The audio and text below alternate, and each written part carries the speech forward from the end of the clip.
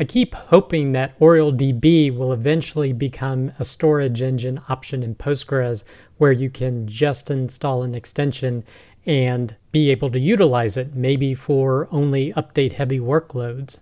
Well, with some news this week, maybe we're a bit closer to that. Also, be sure to stay till the end of my consulting corner where I talk about a query optimization that seems more and more necessary for later versions of Postgres as opposed to earlier ones. But I hope you, your friends, family, and coworkers continue to do well. Our first piece of content is OrioleDB Patent, now freely available to the Postgres community.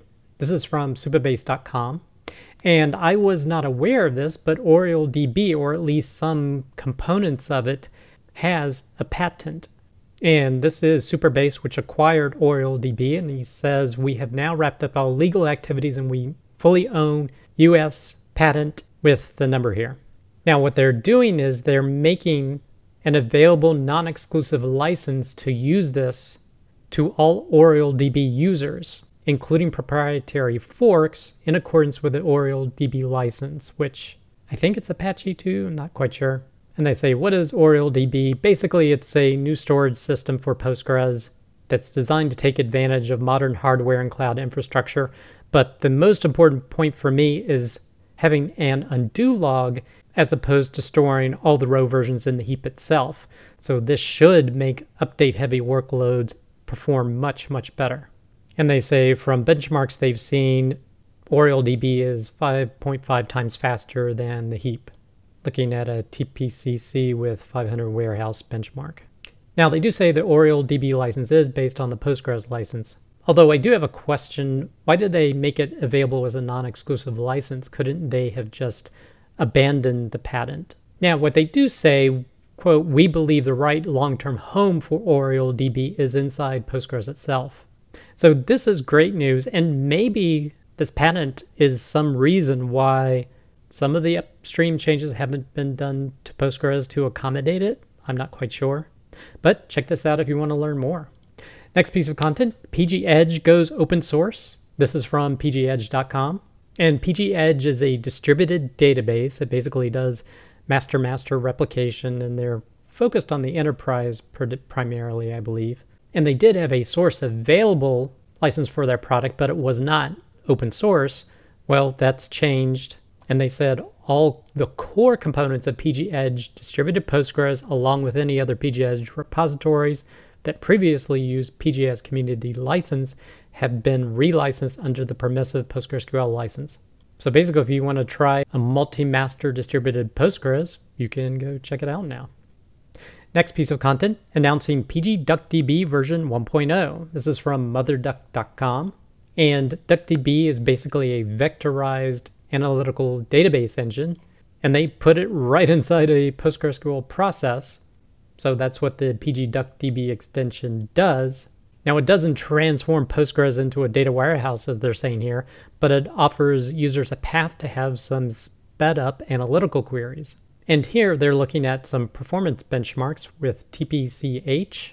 And they did the analysis two ways. One, with PostgreSQL indexes created, so there are a fair number of indexes to satisfy queries, and PostgreSQL with only primary keys. Now with all indexes, the speed up for queries was maybe about 4 times faster, which they say is not astounding, but still 4 times faster something. But against the PostgreSQL engine with only primary keys, pgDuckDB is much faster. Like a query that would time out after 10 minutes now completes in 10 seconds with pgDuckDB. So it looks like pgDuckDB is really good against non-indexed data you want to retrieve.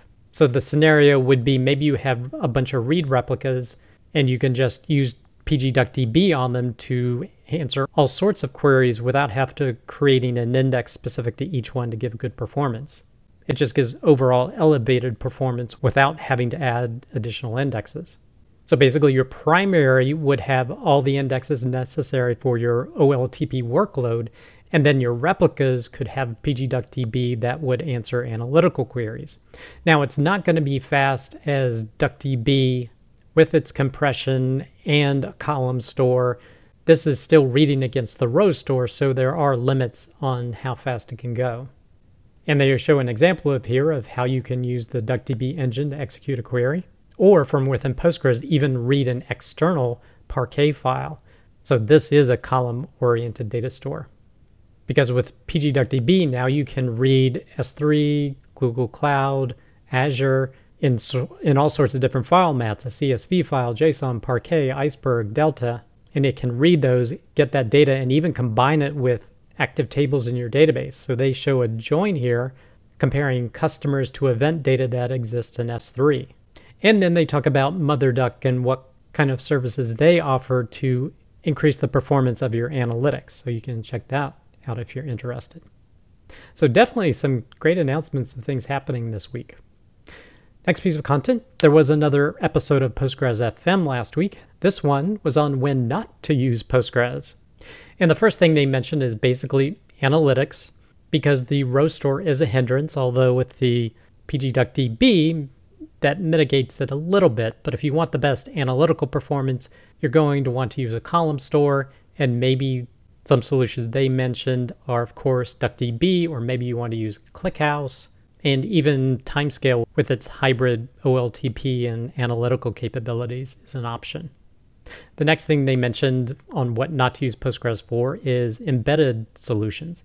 And you can get Postgres pretty small, but both Nick and Michael just basically said they'd probably go with SQLite for something, although there is also the pgLite as well. So that could potentially be used in embedded circumstances. They also mentioned storing a bunch of blobs or binary large objects in Postgres isn't a great use case. For example, huge videos or audio files. You'll definitely want to store them elsewhere. Maybe you would store a reference to them in the database. They actually mentioned vectors as well. There is the pgvector extension, but Nick was mentioning he's hitting up some limitations in his work at Postgres AI with the size of HNSW indexes, where some of the build times and latencies start to really impact the performance. And he says these types of indexes can work well for millions of vectors, but not necessarily billions of vectors. And you're probably going to have to look for a more optimized solution for that use case. They did mention Turbo Puffer, which I had not heard of, but he does have the link down here that basically is a proprietary scale-out way to handle vectors. And he also mentioned Amazon S3 just recently introduced S3 Vectors, which is a way to store your vectors and index them and answer questions within S3. So that was something he was going to look at. They also mentioned queue-like workloads. Maybe you don't want to use Postgres, but they admitted they'd still probably use it as long as you optimize it appropriately. I think engines like OrioleDB, that could be better for queue-like workloads potentially.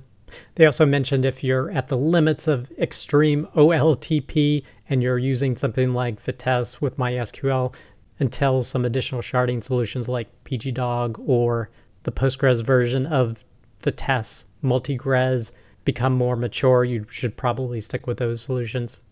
And they also mentioned some time series as well, but with Timescale or Tiger Data now, that would seem to be a viable solution to use as opposed to community-based Postgres. But if you want to learn more, you can listen to the episode or watch the YouTube video down here. Next piece of content, speaking of Timescale, introducing Direct Compress, up to 40 times faster, leaner data ingestion for developers, tech preview. This is from tigerdata.com.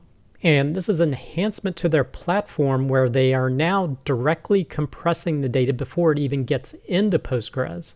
And this particular version is in 2.21 for copy operations. So as the data is copied, it compresses it during ingestion in memory to give this much better performance. And if you like charts, look at this chart. The no compression is just the small blue line down here, whereas the direct compression at 1,000 or a 10,000 batch size is incredibly performant once you ramp up the number of threads you're using. So if you want to learn more about this, definitely check out this blog post. Next piece of content, FOSSY 2025 and RAGtime with Postgres. This is from virus.org. And I've always liked Jimmy Angelakos' presentations And he recently gave one at FOSSY 2025 about retrieval augmented generation with Postgres. So you can check it out here. And the last piece of content, can collations be used over citext or case-insensitive text? This is from cyberduck-postgresql.com. And he decided to look at both using a case-insensitive ICU collations as well as using the citext extension to handle searches without regard to case. The first thing he checked out was the equals operator. And when it's using an index, the performance was relatively the same. However, when not using an index, the citext was 4 times slower compared to a case-insensitive collation. Then he checked less than, greater than operators, as well as the equal variants. And again, still saw better performance from the custom collation compared to citext. Then he checked out the like operator, but had an issue because non-deterministic collations are not supported for like. However, they are in Postgres 18, so we checked those out. And again, that performance exceeded the citext extension as well. The problem is you can't create an index on the non-deterministic collations if you want to try to speed up like searches. So that is one area where the citext column has an advantage. You can put an index on it. But, you know, that may change in the future. But if you want to learn more, definitely check out this blog post. And now it's time for my consulting corner.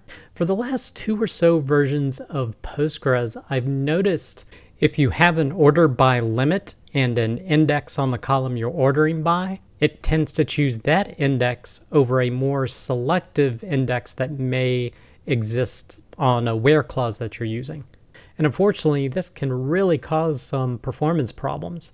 And a lot of times shows up as performance regressions. So maybe you're using version 13, version 14, and you upgrade to say 16 or 17. Now suddenly the query planner changes and starts trying to use the column in the order by that's indexed and no longer uses that more selective where clause, and the performance just tanks. Now I know one way to get around it is to actually make the column you're doing the order by a function. So if it's a timestamp, you can say add an interval of 0 seconds or something. Or if it's an integer, you can add a 0. Or if it's text, you can add an empty string, something that doesn't change the actual data, but still Postgres looks at it as a functional index now, therefore it won't use it in query planning. But that seems to be a bit of a hack. I think you could probably try to figure out some other indexes you could add to mitigate it, but I'm curious, have you seen these types of performance regressions in more recent versions of Postgres, and what have you done to mitigate them or work around them? Let me know in the comments. I hope you enjoyed this episode. Be sure to check out scalingpostgres.com, where you can find all the links of the content we discussed today, as well as sign up to receive weekly notifications of each episode. There you can also find an audio version of the show as well as a full transcript. Thanks. I'll see you next week.